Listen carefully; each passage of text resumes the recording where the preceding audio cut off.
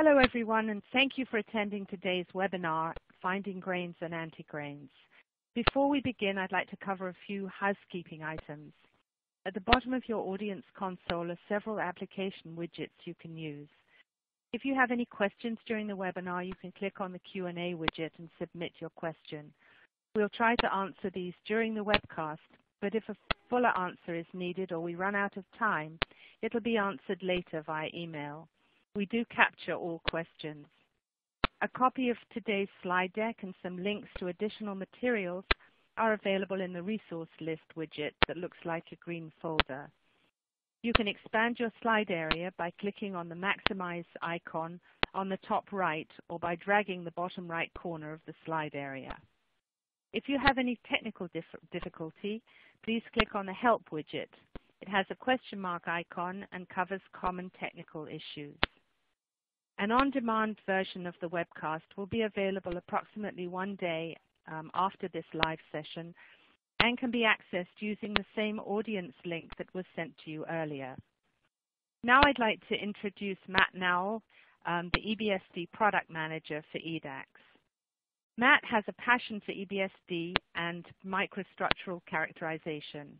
He joined TechSem Labs when he graduated from the University of Utah in 1995 with a degree in materials science and engineering.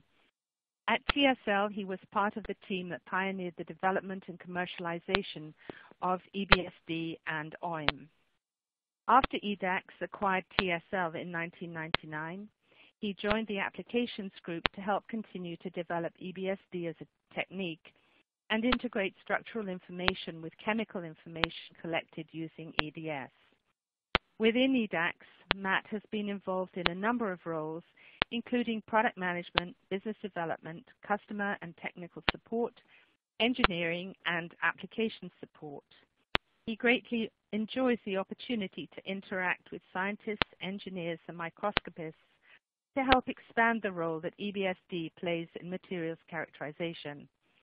In his spare time, Matt enjoys playing golf and pondering if changing the texture of his clubs will affect his final score. Now, Matt, over to you. Well, thanks, Sue. And for anyone wondering, it's no, it doesn't help the score. So my webinar today is entitled Finding Grains and Antigrains. And so to give a little bit of a preview of what we're going to cover today, I'm going to introduce the concept of grains and grain boundaries and then how we measure that grain size. Talk a little bit about special boundaries, how we can measure grain shape. And then I want to introduce a new concept and feature into our software, which is the idea of what we call antigrains, which I'll try to explain and show how it can be used in a couple of examples. Before I get going, I'd like to acknowledge, of course, the work of a number of colleagues and friends, Stuart Wright and Renee DeClos from EDAX and Ron Witt from EBSD Analytical, who have helped put this data together and assisted in a lot of valuable discussions trying to make sense of some of this. So the first thing to start off with is the idea of what is a grain. A grain is a region of material that has the same crystallographic orientation. The nucleation of these grains can be either random or non-random, and I'll explain that in a slide. And, of course, EBSD is a useful tool for investigating and understanding this. And so this is a little schematic from Bill Callister's Introduction to Material Science book, where it kind of shows the solidification of grains. And so each little block would be a little crystallographic unit cell. They nucleate at points and they grow, and in this case it's sort of a random distribution. And as they grow together, those interfaces are grain boundaries. And then, of course, the grains are the area of the same orientation. And so this is an example of a random nucleation. With EBSD, one of the applications, of course, is trying to say, can we understand how grains nucleate and form? And so this is an example from the growth of an indium oxide film, looking at a cross-section. And in that bottom colorful orientation map, we see the substrate at the bottom in red.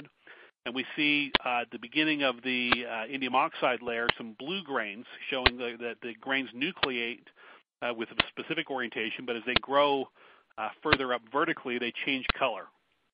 And so that's one mode of grain growth. But it goes to show that grains can nucleate with the same orientation, and sometimes that orientation will grow, and other times different growth will occur. So taking a step beyond grains, we can go to the idea of microstructure. When we talk about microstructure, we're talking about what's the size of these grains, what's the shape of the grains, and what's the phase and chemical distribution within the area. From an EBSD perspective, we've often said what's missing. And with that, we talk about crystal orientations and then the grain boundary misorientations. So today I'm going to focus on grain size, grain shape, and the grain boundary misorientations. Part of the motivation for this talk was the idea of some of the different ways grain size is measured and why EBSD complements and sometimes improves on those techniques. And traditionally, they've been measured with either optical or electron microscopy. And grain boundary misorientations, of course, cannot be obtained from those methods. So how do we traditionally see grains? Again, this is a little schematic from my Introduction to Material Science book, and it kind of shows two different examples. And so the one on the left, we see that as the imaging beam, the light or electron beam comes down, it reacts differently to different grains. That scattering differences causes difference in contrast, and we can see grain contrast. We see that on that image. In other times, the sample is etched, and we get some topographical differences at the grain boundaries. When the imaging source hits that, it scatters it differently. And so we see grain boundary contrast. So in that image on the bottom right, we see the outlines of the grains have been traced out.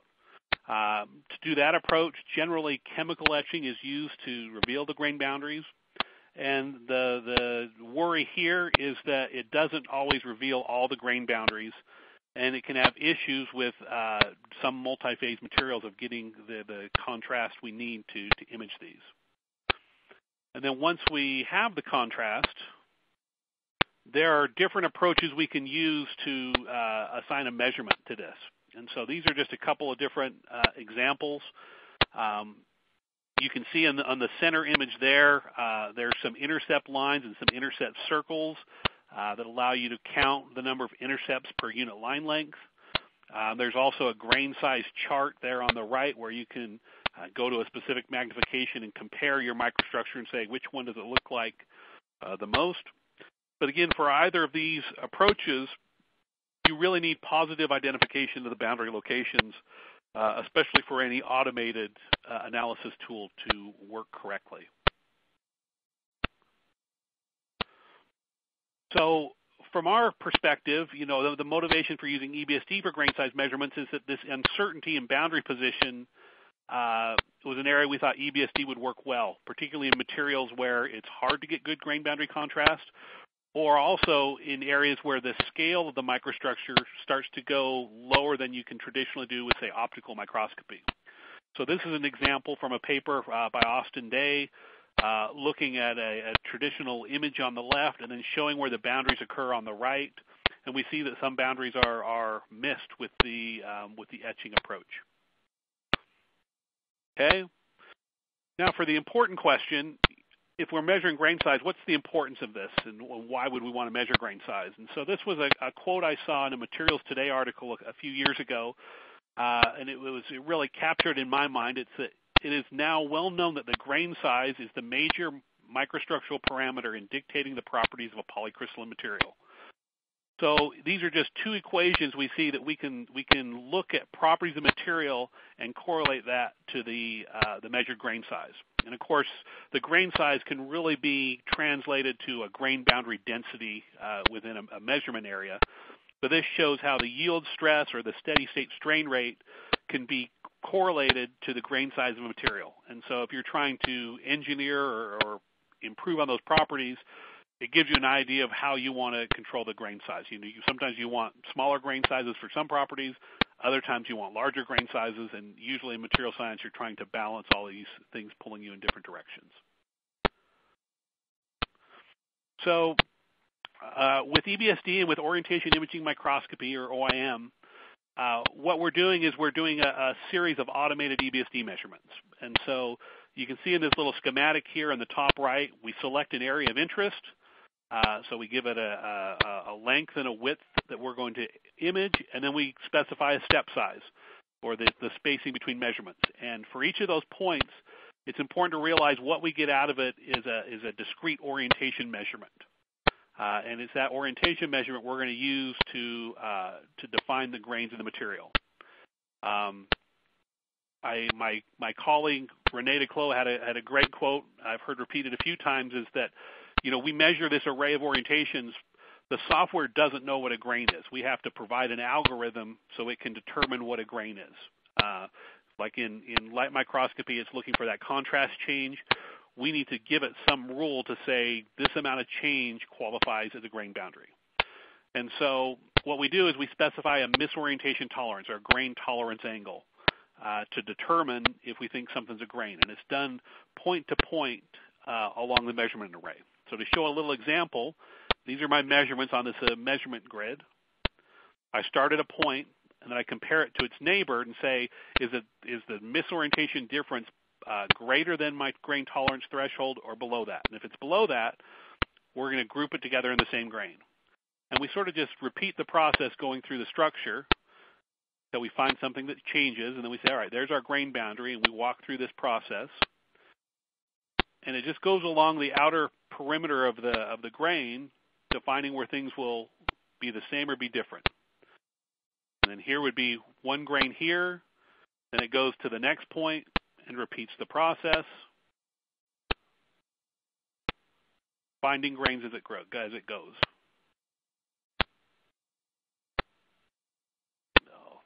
Go to the end there. So in the end, it's just comparing point-to-point misorientations. Now, whatever our tolerance is, it's important to note that, if I have a tolerance of 5 degrees, which is generally the default, if the misorientation is 4.9 degrees, it's going to group these 2 points together. And if it's another 4.9 degrees between it, you'll have a lot of misorientation as you go across a grain. You can see a lot of lattice bending within a grain. It'll still be grouped together. And I'll show some examples of how, for deformed materials, adjusting that grain tolerance angle can be useful in sort of understanding the deformation structure. And then when we present the data, there's a couple of different ways we can present the data. Of course, it's EBSD. It can make lots of different maps. Most people are most familiar with the orientation map shown on the left. This is from an aluminum thin film with a strong 111 texture. That's why most of it's blue. When I'm going to talk about grains, the map I'm going to show more often is the grain map on the right. And so in this case, once we've grouped together the points as grains, they're now randomly colored to show the size and shape and morphology. And so no two adjacent grains are colored the same, but the colors don't correspond to anything in particular. It's just to show what they look like. So you can see that microstructure presented two different ways. We're interested in grains in this presentation. Now, there's a couple of other things besides the grain tolerance angle we specify when we define the software. The first is the number of pixels, the minimum number of pixels needed to define a grain. And the idea here is that the more pixels of the same orientation that are grouped together, we generally feel like it improves the confidence in the grain determination. We'll see some effects of that a little later on. This helps understand sometimes some low-end noise peaks in some of the distribution, sometimes finding just a few pixels together. So you usually wouldn't want to use a single pixel to define a grain. You usually want to use at least more than one. You also have the option of saying there has to be pixels together on multiple rows if you want to put a little bit more stringent requirement on how you're defining a grain. And then I mentioned earlier, the other thing we do is we have to set this grain tolerance angle. For some materials, this can be rather easy, some nice recrystallized materials. And I put here for others, rather than saying it's difficult, it's at least interesting. And in the next slide, I'll show you an example. Really, the importance here, the selection that you want to use kind of depends on what you want to use your grain size measurements for. If there's a specific property you're trying to use that grain size to correlate it to, may help drive that selection. The nice thing about EBSD is it's easy to create multiple different sets of grains and compare them to see which one would be the most appropriate. So this is just an example. This is one of my favorite examples, because on the top left you can see our EBSD image quality map where we see lots of boundary contrast. In the bottom we see the orientation map. And then if we look in that middle three images, if we define the grains with a 10-degree tolerance angle, you see most of the data is defined into three separate blocks. If we change that tolerance down to 1 degree, we get kind of that top block still about the same. The medium block is broken up into a few smaller grains, and that bottom area has broken up into more numerous grains. And then if we go down to about a half a degree tolerance, that structure starts to be broken down into even smaller sub-blocks. But you can see that they're clearly coherent in what they're defining as structure. And so oftentimes what I tell people to do is go ahead and set a number of these different grain tolerance angles and look at the grain maps and see the structure. If you go down low enough, it's going to start to look very noisy. And then as it goes larger, you'll see more coherency and order into the grains. Now, of course, one thing to be aware of with your EBSD data, your cleanup can alter your results, and in particular your grain size measurements, in ways that you should at least understand what different grain cleanup routines are doing.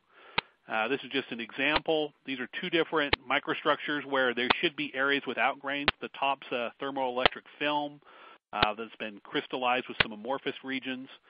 The bottoms are microelectronic lines in an amorphous oxide. And if I clean those up very aggressively, it artificially creates microstructure. So when you do EBSD data cleanup, I recommend doing it so you can see before and after and compare the results to be aware of what your cleanup is doing to the microstructure. And, of course, recording that and reporting that so people are aware. Obviously, if you're growing out grains, your grain size will get larger, and you want to make sure you're doing that in an appropriate manner. So I wanted to talk for just a few slides about grain boundaries. EBSD is really the ideal tool for measuring grain boundaries because we can do it quickly, easily, and we can measure a lot of them in a short period of time. And this is a slide from Porter and Easterling's phase book. And this is a chart from there, and it basically says, you can have grain boundaries that are low-angle boundaries or high-angle boundaries, and we also have what we can call a special type of grain boundaries. And the important thing for all these grain boundaries is that the grain boundary type will affect the grain boundary energy associated with that type.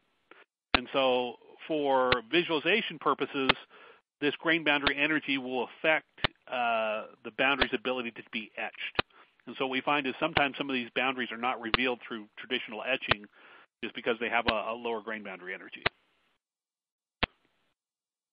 And so low-angle boundaries, these are ones, again, that can be sort of visualized as two different lattices that can be described by having an array of dislocations causing the small misorientation between them. So in this little schematic, you'll see there's a set of dislocations that are causing this small angular change between those two lattices. You can think of this as sort of subgrain or dislocation cell type structure. And that as you put more and more dislocations in there, you get more misorientation, you get more grain boundary energy. And it's almost linear like we saw on the curve on the last slide. Whereas if we go to a high-angle boundary, now the mismatch between the two different lattices is so much you can't just put a dislocation line through there to show the difference. And you end up with sort of this grain boundary transition zone where you don't get much mismatch, or you get a lot of mismatch, not a lot of match between the two lattices. And so it's easy here to visualize to say at that boundary that disorder can influence your boundary properties. So it's easy to imagine how you could get some diffusion going on that boundary. You can get some segregation of smaller atoms that go to that position because there's more space available. And so your properties will be a little bit different with high-angle grain boundaries. So the first example I want to show some grain size measurements for is one of these aluminum thin films. And so I collected from about a 180 micron squared area, 150 nanometer step size to get about 1.5 million points. when I do my measurements, I use a hexagonal grid. The reason I like to do this is a hexagonal grid puts more points per area to help define the grain size and grain shape. In this case, the grain size was just over 4 microns as an equivalent diameter, and just over 1,500 whole grains were measured. Now, the reason I selected this sample were a few reasons. First, if you see that image on the right, that's the SEM image. This is a deposited film. It's difficult to visualize the grain boundaries. The grain size itself is below really what you can do with optical microscopy. And then, as I'll show on the next slide, the grain size for this material correlates with the reliability of the material in a microelectronic application. And so this was one of our favorite slides and applications for a long time, because it was shown that the mean time to failure for an aluminum film could be related both to the texture and the grain size of the film. And so you see there's a film with a high time to failure that's nearly all blue, nice sharp texture, and then a film with a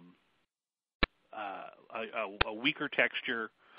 And so EBSD could measure both of these parameters. So it was a very nice application story to present. So what I wanted to show now is the grain maps from the scan. So my 150 nanometer grain map is shown at the top left.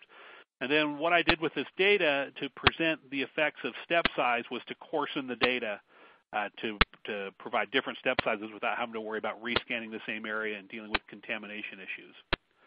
And so here you'll see the data with 150, and then it just doubles, 300, 600, 1.2 micron, 2.4 micron, and finally up to 4.8 micron steps. You can see on those top three maps, we generally see the grain structure. We have enough points per grain that we visualize the grain structure on this scale. As the number of points decreases in the map, we get fewer pixels per grain. So the point on that bottom right one, where the white areas are areas where we don't have 2 or more points together, and so it's shaded white. We haven't identified as many grains, but we see a number of small pixel grains that are associated with that. So when I look at grain data, there's a few things I'll look at. It's important to note, again, when we're looking at grain size, to understand how the software calculates that. So the first thing we do is we just count the number of points in a grain. And that's what this distribution on the right shows, just the number of points within a grain for the different detected grains. And so once we have the number of points, we can determine the area of the grain by taking the number of points and multiplying it by a factor based on the step size. And so you can see there for a square grid and a hexagonal grid what the associated area per step size is. And once we have the total area, we can also determine an equivalent diameter just through the mathematics shown there. And so generally people will talk about, here's my grain size, talking about an equivalent diameter.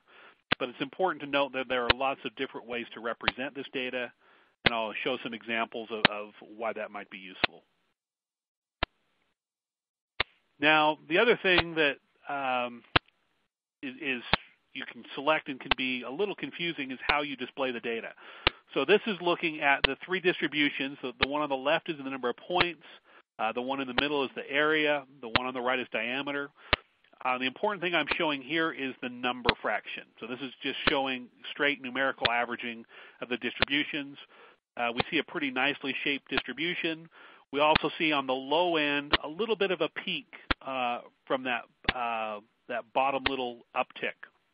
And so when I see something like that, that's when I might start thinking, all right, maybe I'd want to play a little bit with the number of pixels, the minimum number of pixels defining that grain. I didn't in this case because I want to show the effects through coarsening, but that's kind of a telltale sign of saying that may be an issue. We're getting some my brain is frozen. Trying to think of maybe some rogue grains that are being decided.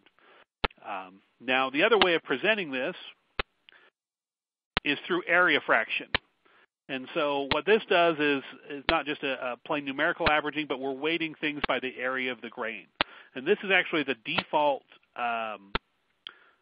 distribution presentation used for the grain size within OIM Analysis. And it's just important to note that it's showing it a little bit differently. So you can see that peak goes away because those grains are smaller on the low end. So when they're weighted by area, they don't count as much. The important thing if you have enough points, these distributions look pretty similar. If you don't have enough grains, they sometimes will look a little different. The big takeaway I would have from this is if I take the two distributions and put them next to each other, and I've applied a highlighting on the one on the right there, so you can see the smallest grains are blue going up through a color scale, so the largest grains are red, and then I apply that same color shading to the map. Visually, when you look at it, your eyes see the larger grains. It's harder to see the small grains in the distribution. So when you're looking visually at the average, your eye, I think, tends to see more what the area average would suggest, where numerical averaging is going to give you a pure numerical average and count the whole distribution. So it's just good to realize that both are available and what they're calculating and presenting for both of them. So now, if I take all these data sets with their correlated course and step sizes, what I can see is the average number of pixels per grain. So with the 150 nanometer step size, we get quite a few pixels per grain. And as we coarse in it, obviously it becomes less and less. We see the average grain size diameter for the measurements. And you can see there that at least for the first 3 or 4, it's pretty close. And then when it gets to be a lot larger step sizes, that average grain size starts to go off the charts a little bit. The grain size change relative to the initial grain size. So you can see the first couple there were 1 degree or 2 degrees away, or 2% from the initial grain size. The number of grains that we measure, the total number of grains. I think the important number here is this grain size to step size ratio. As we look at the grain diameter, how many steps are we taking across it on average? We're starting at about 30, going to 14, 7, 2. The rule of thumb I've generally presented to people is, for a quick map, you'll probably go to divide your average grain size by 5 to get 1/5 of that. If you're trying to do a nicer map, dividing it by 10. And you can approximate the average pixels per grain by taking whatever you're using and squaring it to give you an idea of how many measurements you should get, kind of just as a rough approximation. The important trade-off here is, of course, the fewer points or the larger the step size you use, the more time savings you get. So going from 150 nanometers to 300 nanometers is 4 times faster over the same area, with everything else being equal. So you can see, you don't get much improvement in grain size measurements between those two step sizes. And of course, for things like texture measurements, you don't get much improvement either. The flip side to this, of course, is that right now we're talking about grain size, and I mentioned texture. If you're trying to look at fine deformation structure, you may use a finer step size than you would for just grain size measurements. Now, on there, I put a grain size to step size ratio. The important thing to realize there is the effect that this ratio can have on your measurements. So this is just an example on our hexagonal grid, kind of showing some circular grains on there. Because what we'd be interested in is as the grain size to step size ratio changes, we get more points near the grain boundaries. And by that, what happens is when we're near grain boundaries, this is where we can get the possibility of overlapping diffraction patterns. The software has to work to deconvolute the patterns. And when we do that at grain boundaries, this is where you can get dislocation pile-up. This is where you can get an accumulation of some plastic deformation. And so being able to resolve the artifacts of overlapping patterns versus real microstructure can be a little tricky. And so sometimes you're going to use finer step sizes, like I mentioned, for deformation to help provide a little bit more information in that area. So we can see a little bit of a distribution here of the fraction of points at the boundary as a function to this diameter to step size ratio. And so again, you start getting to that 10 ratio. That curve is starting to flatten out in that area. So, of course, it's easy to pick a step size if you know what the grain size is. But if we're trying to measure the grain size, it's kind of a chicken and the egg thing. So, how can we quickly estimate grain size? There's really a couple of easy ways. One is the idea of using orientation contrast imaging. So this can be done either through a forward scatter detector or through our Prius detector system, where it gives us fast microstructural contrast. So we see here a colored Prius image on the left. We see a grain map on the right.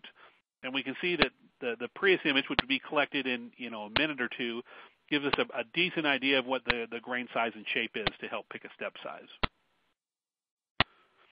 The other option would be to use a linear intercept method, where we can just set up a series of line scans. We track how many steps it is between each change, and from that we can figure out a grain size. The nice thing about this approach is you can actually set up independent X and Y step sizes in case you have a columnar type grain structure that would help speed up the efficiency of estimating that grain size. Now, I mentioned earlier with the classification of grain boundaries, there's also the idea of these special grain boundaries. And so here on the left, I've shown that initial random high angle boundary with that transition zone.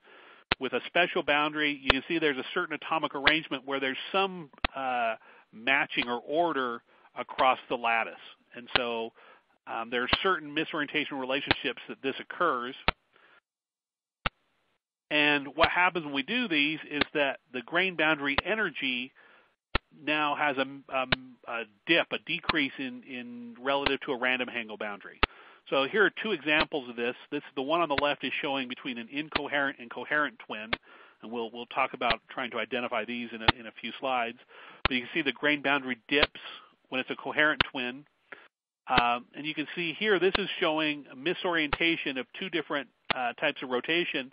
And for very specific misorientation, so not only a misorientation angle, but a misorientation axis, the grain boundary dips as well. And so the specific orientation relationships can be detected with EBSD. And so generally, the idea that this can be applied for is the idea of grain boundary engineering. Because these boundaries have lower grain boundary energies, they can have preferential properties. And so one of my favorite examples is from Antigrains and the idea of grain boundary engineering, where they've thermomechanically processed a material to increase the fraction of these special boundaries.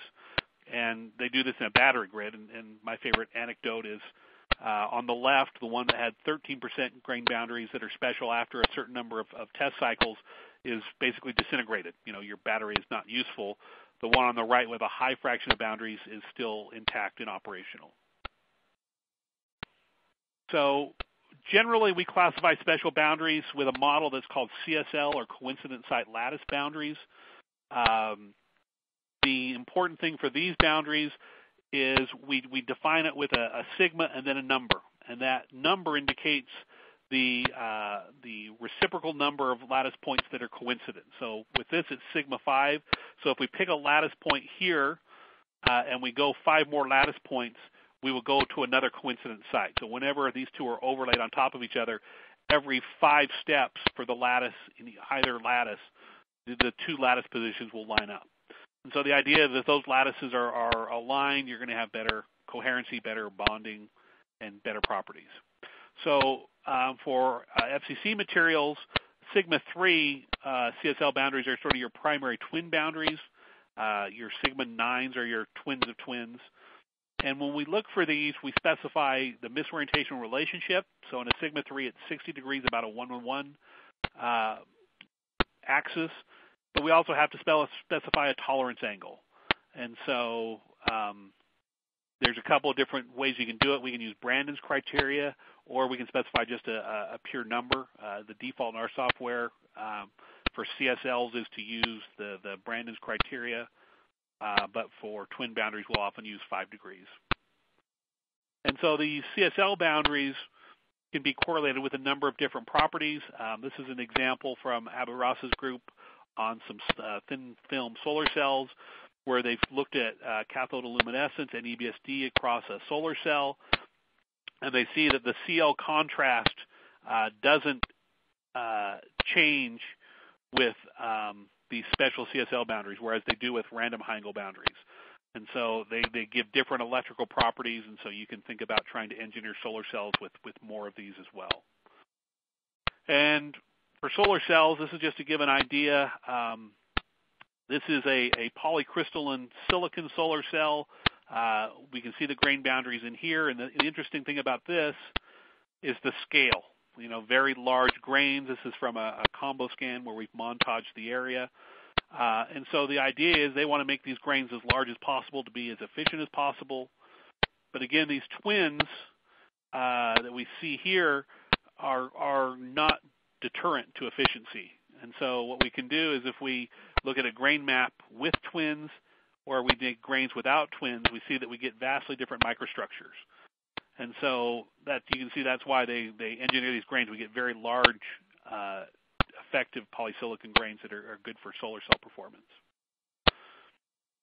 And of course, if we're talking about grains, we can go from these very large ones to the smallest ones. I mentioned earlier, we want to have at least multiple points so we have some confidence we've really captured a grain. So, you know, the smallest grains that we've seen with traditional EBSD has been down in the 20 nanometer range. If you talk about transmission EBSD, I've seen numbers lower than 5 nanometers. But of course, this is very dependent on material, among other things.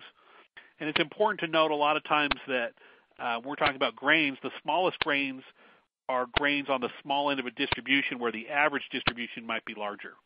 A lot of times if people come and say, I've got some 20 nanometer grains, if they mean an average 20 nanometer, it's a lot more difficult than saying I want to pull out 20 nanometer grains in one with an average of 50 or 100 nanometers. And then I mentioned in that grain boundary energy slide how the coherency of a boundary can be important. What coherency means is your twinning plane across the material aligned with your grain boundary plane. And of course, in a 2D section of EBSD data, we can't actually see how a grain boundary plane is aligned. It could be vertical or it could be close to horizontal, but we're looking at a 2D section. But what we can do is we can infer coherency by seeing if the trace of a grain boundary is aligned with the twinning plane. So this is just an example from a paper by Stuart Wright, where the coherent boundaries, the trace of the boundary is aligned with coincident planes. You can see that on the circle on the left. Here's a boundary where the grain boundary trace is not aligned with the coincidence plane. We'd say that's an incoherent boundary. But not only can we identify twins via this misorientation relationship, we can also do some degree of coherency analysis. We do that through using this reconstructed boundary. So we take our points on a grid and we fit straight lines between the triple junctions that we detect. So for my example number 2, I picked our traditional Inconel 600 nickel superalloy, looked at about a 360 micron squared area with 300 nanometer steps, again, close for that 1.5 million points with a hexagonal grid. In this case, the average grain size was about 15 microns, only 365 grains. I say only. I generally say I aim for about 1,000 grains when I'm doing an analysis so I get representative grain size and texture. But in this case, it had a lot of twin boundaries. And that's what I was interested in showing. So here are those same grain maps, and we see that same type of behavior, and that those top 3 rows are generally pretty decent to look at. Towards the bottom, we start to see these grain maps get a lot more pixelated. And if we look at our chart here, what's interesting here is that the grain size change starts to go up quite a bit higher than it did earlier relative to the grain size step size ratio. And so the idea here is, why is that?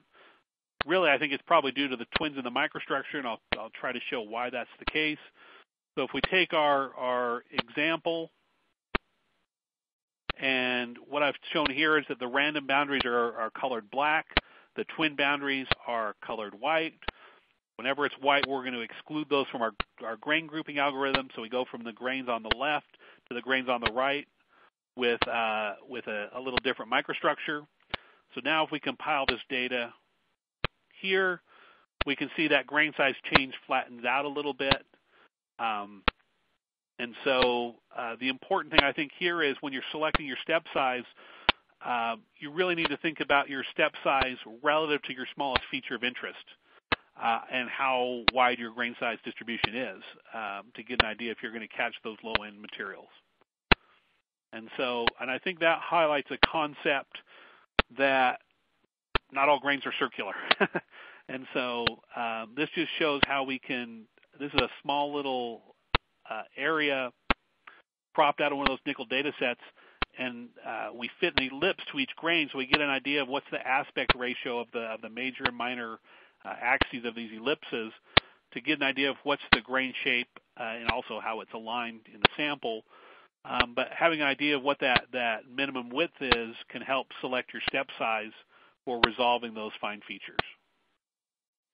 And so I think this also gives the idea that a few different examples that not all grains are circles.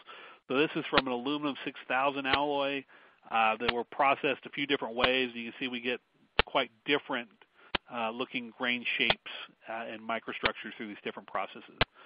So being able to assign shapes and sizes to these can be useful. As an example of that, this is a material from a piece of 3D printed aluminum or titanium. And you can see it kind of has a lath structure to it. And so the map on the left is a much larger area. The scale bar there is 300 microns. The one on the right is a smaller step size, looking at a close-up region. And if we look at our grain distribution, this is looking at the grain size and diameter on the left, and then area on the right. And really I thought, well, grain diameter doesn't make much sense. These are more needly shaped grains. And so, grain area would be a more appropriate measure. But if we take our grain area and then we take our grain shape, we can figure out, say, does it match a circle better? Does it match an ellipse better? And we find a fitting. We can find an average aspect ratio. We know our aspect ratio, we know our area, we can figure out an average lath width. So in this case, it came out to be about 800 nanometers. And if you want to go beyond averages, you can calculate per grain, what the width distribution would be to be able to characterize the material. And in this case, we could correlate it with the cooling rate from the 3D printing. And as another cool example, these are some zinc oxide crystals that Joe Michael had. They look like little porcupines, and he used a fib to do a cross-section. And so the orientation map is shown there on the left. The grain map is shown there on the right. But what we wondered is how is the growth in the material. So what we did is, again, fit ellipses to these and say for the major axis of these grains, the long axis, what's the orientation aligned with that axis? And you can see when we make that grain major axis orientation map on the right, we see a lot of them have the same color, indicating they're all kind of growing in these long pillars in the material. Now, one of the things EBSD can do well is also identify the phase at the same time. For some traditional materials, it's often difficult to detect both grain size and phase differentiation simultaneously. And so this is just a nice example. This is a microelectronics component. And if we look at it, you can see there's some big grains on the side, smaller grains in the middle, and quite a few twins in the material. And so the characterization challenge here is when we looked at it, you can see the Prius contrast on the left shows the grain structure. The Prius contrast on the right, where we're using the top Prius detector, shows atomic number contrast. So we see that the two side regions are one phase. In the center, it's a different phase. And when we tried to differentiate those, they're both cubic structures, face-centered cubic structures, so very difficult. The lattice parameters are very similar. It was difficult to differentiate. And of course, when we run into this problem, there's a few different ways we can try to solve it, but the easiest in this case was to use EDS information. In this case, we were trying to show it collected pretty fast. So this is collected at about 1,400 index points per second. And our data can show that in the middle, it's iron and nickel phase. On the edges, it's the copper phase. So we can use that chemical information to guide our phase identification. We call that chi-scan. So the bottom left shows the new phase map where copper's the blue and the iron nickel's the red. Once we have the phases correct, then we have the grain sizes correct for the two different phases, and we can measure the grain size per phase easily. So that's kind of traditional grain analysis. And so what I want to switch to now is a newer thing that we're introducing, and it comes back to the area about what about points we cannot index. So these are three different examples. The one on the top left is a nickel superalloy, and you can see the points we can't index there are black. And you can see there are really two different kinds of distributions. There are points along grain boundaries or spots within a grain, but there are also a few different places where you get clusters of grains that are not indexed together. And we see that same thing in the middle where we see these dark clusters. And on the right, we see similar clusters in the microstructure. The trick from our perspective is that these clusters can be different things. They can be other phases or they can be pores. And so it's easy enough in the system to, of course, go back and say, are there patterns from here or not to help say, is it a different phase or is it a pore? But we're able to see these clustered non-index points. So what we can do is once we've decided they're pores, we can think of the idea of can we quantify the area fraction of the pores in the material. So this is a 3D printed stainless steel sample. And so traditionally we'd try to do this sometimes with something like image quality. So if I take my image quality map and I go to the low end, so I'm doing a color highlighting. But in this case, the low end values can be either from the pores, but it can also be along grain boundaries. So one way to try to address that is to say, can we do a grain average image quality map? So what we try to do is bring those grain boundary points that have a low image quality in with the grain interior points and average them out. It can provide a little bit cleaner pore recognition, but there's still some grains that produce lower image quality versus others. There's an orientation effect to image quality. But we can do it by indexing success pretty well. So what we can do is we take our data set here, we define a threshold. And generally we'll say confidence index greater than 0.1. Here we're showing the points that are not meeting that threshold on the right. And we can take those and say anything that's not indexed is a pore. And so here it's about 3% of the area would be a pore. And so basically what we're doing is if we look back to our initial slide of what we were showing here, we can take points that aren't indexed and start to look at our clustering effects. So in this case, anything that's not indexed, we can count, say, how many do we need to have together? What's the minimum number of points needed? So in this case, we'd say here are 3 different points that aren't indexed, but they're clustered together.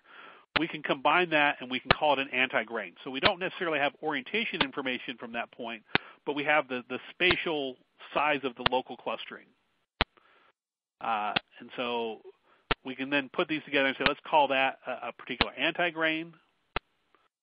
And they're either not indexed or misindexed, and we filter them out through our partitioning. And again, we can set the minimum number of grains or pixels, or minimum pixel size to avoid single pixel pores or artifacts. And so this allows us to measure this a little more quantitatively. So here we take our data set, we apply our antigrain definition. We see now the antigrains, and we can get a distribution of the antigrain or the pore size in the material. And we can apply a color scale just to kind of see the size distribution, so we can now correlate size of the pores to different regions of the microstructure. And once we've clustered these together, then we can go ahead and start to use some of our geometrical analysis of things like, is it a circle, is it an ellipse, what's the aspect ratio, and correlating that with other things. So this just shows an example where we're looking at the aspect ratio of different pores within the material. We can get a statistical distribution of what's going on. So it's important to know, of course, that when we talk about EBSD, we're looking at a 2D surface. And, of course, grains are occurring in a 3D structure. So these are two different 3D volumes. One's from a nickel alloy, another is actually from a meteorite. And what I did is use the software to go in and pick out different grains with different shapes. And you can see a couple of these are plate-like looking grains. And so you can imagine if you're looking at one face of the grain, it's going to look one way. If you rotate it, it's going to look another way. So your analysis section will influence what a grain will look like. And that can be important if you have any kind of a preferred grain shape distribution. And so, there's a lot of stereology research that can go into understanding this. This is just an example I had from a solar cell film that we were preparing with a focused ion beam with something called low incidence surface milling, where you're using a fib beam to cut a smooth surface into the material, but you're coming in at a slight glancing angle. So in this case, it's about 1.5 degrees glancing angle. So even with that small angle, as you cut into the material, you're going deeper into the film. And when your film's only a few microns, you are penetrating into the depth of that. And what we saw with the results is that the grain size was getting smaller deeper into the material.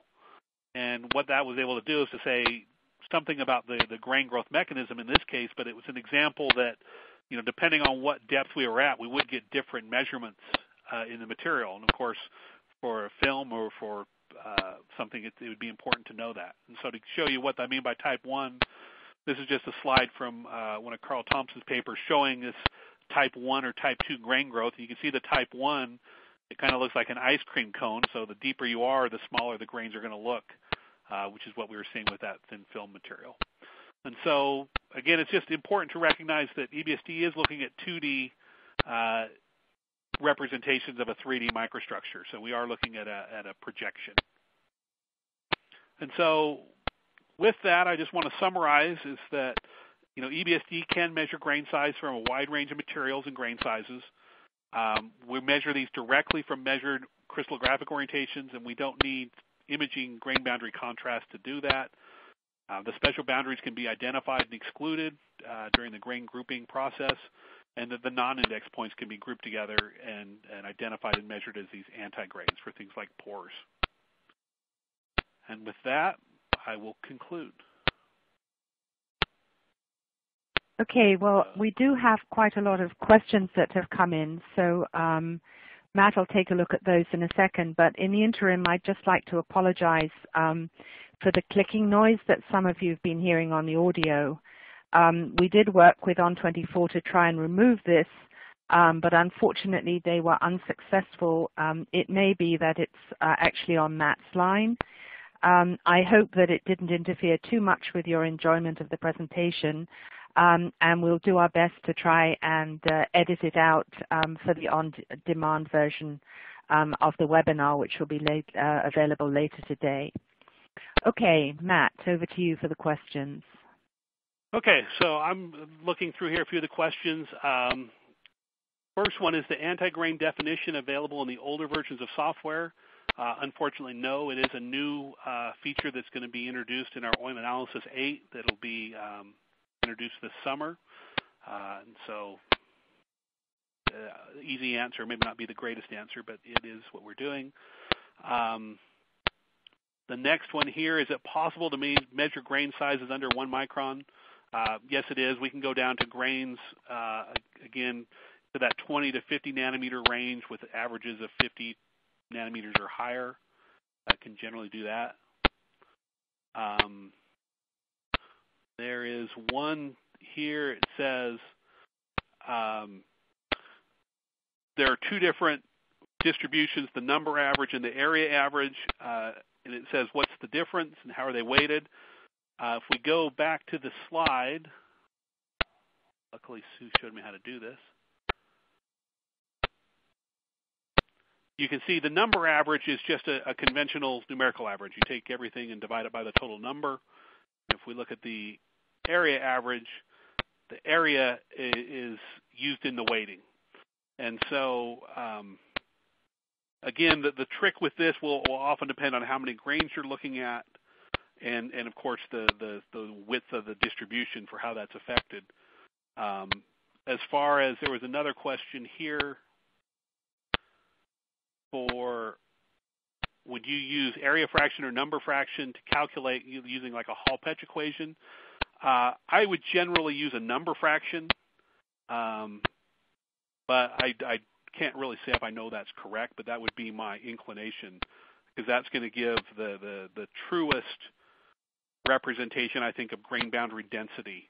You know, the small grains will contribute to that effect as much as the large grains, so I would try to weight them equally. But that's my impression without really knowing if that's correct. Okay, there's a couple more here. There's one here that says, why do you expect a normal grain distribution? Or how would you know if there's a cluster of small grains or a couple of large grains? I usually don't actually always expect a normal grain distribution. You know, it will certainly vary, and I didn't put some examples of other ones in.